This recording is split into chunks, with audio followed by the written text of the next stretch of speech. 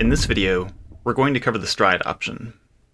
You know that lingering question from the last video of how do we cut the resolution in half from the input to the output? This is going to answer that.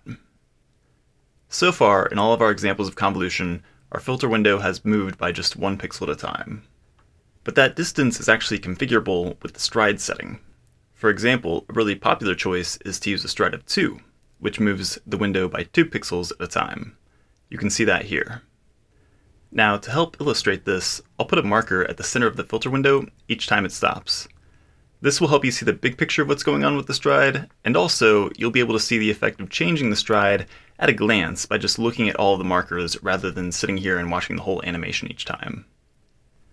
I'll stop the animation here after we've covered the entire spatial area with the filter window, and I just want you to make a note of what the pattern of markers looks like. Because now we're going to generate a new pattern using the stride of 1 that we've been using in all of my previous videos. Now I'll put the two different patterns side by side so that you can compare them. And you can see with the stride of 1, we stop at every row and column in the entire spatial area, where with the stride of 2, we're stepping over every other row and every other column. Just keep that in mind for now, but it's going to be important later. Let's look at a few more examples of stride. And from now on, I'm just going to show you the final pattern after covering the entire spatial area. Now we're looking at a stride of 3. So from one marker to the next, we're moving 3 pixels, which is leaving a gap of 2 pixels wide in the rows and columns.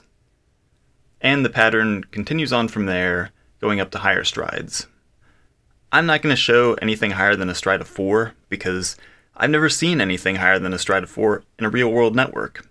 And even that is incredibly rare. Back to our toy example, I want you to notice how the resolution of the output matches the number of markers that we have on screen. Larger strides cause fewer filter window stops and a smaller output. Smaller strides cause many more stops and a larger output. So using a stride greater than 1 is an effective way to significantly reduce the output resolution. Of course, this isn't the only way to reduce the spatial resolution of a feature map. There are other layers that can do that too. But usually after downsampling, you're going to follow that with a convolution. So it's often just more efficient to do the convolution while you're doing the downsampling. And that's what makes using a stride of 2 a popular choice. Now I'll point out that you can have a different stride for different spatial axes. I'll show a few examples of that here, but I've never seen that done in practice. It's hard to even think of a theoretical reason why you might want to do that. I only mention it here because now I can say that we've covered the basics of stride. But wait, before you go off adding stride randomly to your neural networks, let's talk about a few best practices. First off, if you choose a stride bigger than your kernel size, you're going to end up skipping over pixels completely. Here, in this example, we've got a kernel size of 3 by 3, and we're going to look at a stride of 4. And you'll see that the kernel moved so far that it left an entire column that was never covered by the kernel in any part of the calculation. That means that the output feature map is not going to depend on those pixels at all. Those will become completely irrelevant to the final output, which is not a situation you want to be in. Presumably, you spent the time calculating those pixels in the input feature map for a reason, and they contain useful information, and you would like that information to, in some way, influence the output feature map. So, this is bad. Generally, you don't want to use a stride bigger than your kernel size. Now, if you're sticking to strides of 1 and 2, then the only time that you're going to get into this situation is if you're using a stride of 2 with a kernel size of 1. And I would like to say that you should never do that, but I can actually think of a few situations where you might want to. For example, if you've got a residual network and you're downsampling, then your shortcut connection is also going to have to downsample. And you typically use a kernel size of 1 to do anything with the shortcut connection. And, maybe if you're doing that, you should blur the input feature map first so that all the data is taken into account, even though you're using a stride of 2 with a kernel size of 1. However, in a residual network, the main branch is going to use all the data in its calculation regardless because it's using 3 by 3 kernels. So it's not a big deal. The point is, in the shortcut branch, you're going to end up taking a stride of 2 with a kernel size of 1. So, it's not completely evil. Just make sure that you have a good reason or know why it's not going to cause you to lose data when you take a stride of 2 with a kernel size of 1. And speaking of losing data, that brings us to another best practice, padding. Let's take a look at what can happen if you don't use padding. Here we've got a stride of 2 with a kernel size of 3, and you'll notice that something happens when we get to the end of the row. We've got one column remaining, but we're taking strides of 2. We can't step 2 more spaces, we can only step 1 more space. So what does the convolution algorithm do? Well, it just moves on to the next row and ignores that last column. It just skips over it instead. That data is lost the same as it was when we took strides that were too big for our kernel size. Now, this doesn't always happen, and it's not that simple to figure out whether or not it's going to happen. You'll notice in this example that the last row is not skipped over like the last column was.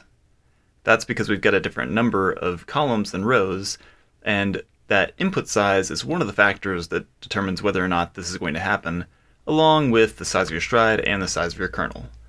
But regardless of all that, there's one simple way to fix the problem every time, and that is to use padding. Let's add some padding and try that again. This is the same amount of padding that you would use if you were using the padding mode of same, but we'll talk more about that in a second. For now, let's just look at how padding affects our previous problem. You'll notice that we're still skipping over that last column. We didn't change anything there, but now that last column that we're skipping over is just padding, so we're not losing any real data. All of the legitimate data from our input is still being used to calculate the output. And if that doesn't convince you to use padding, there's another reason why you're going to want to. Remember back to our architecture that we went over in the filter count video and how we cut the resolution exactly in half? Yes, we're finally going to answer that. If we go back to our example without padding, you'll notice that the resolution isn't being cut in half like that. It's actually slightly smaller than we want. We saw this problem before in the padding episode, so you can probably guess what the solution is. It's to add padding with a value of same, or at least the equivalent of it. In TensorFlow, you can actually pass in a padding of same when you've got a stride of 2. Even though the output isn't going to be the same size as the input, TensorFlow knows what you mean and it will pad accordingly. PyTorch is a little bit more nitpicky. You have to have a stride of 1 to pass in a padding of same, since technically the output size won't be the same without a stride of 1, so you've got to put in the padding values manually. But if you're sticking to a kernel size of 3x3, then it's pretty simple just to remember to add 1 pixel of padding to each side.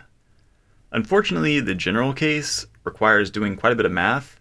You've got to solve this equation for the padding term, and I'm not going to cover this equation in this video. I'll cover it later in another video on the math behind convolution, but you can cover almost every case that you run into in practice by just remembering that with a kernel size of 3x3, you want to add 1 pixel of padding, and with a kernel size of 1x1, you don't need to add padding at all. And with that being said, we've now covered not only stride, but all the popular settings for convolution. In the next few videos, I'll talk about some of the more exotic options and ways to perform convolution. Thanks for watching.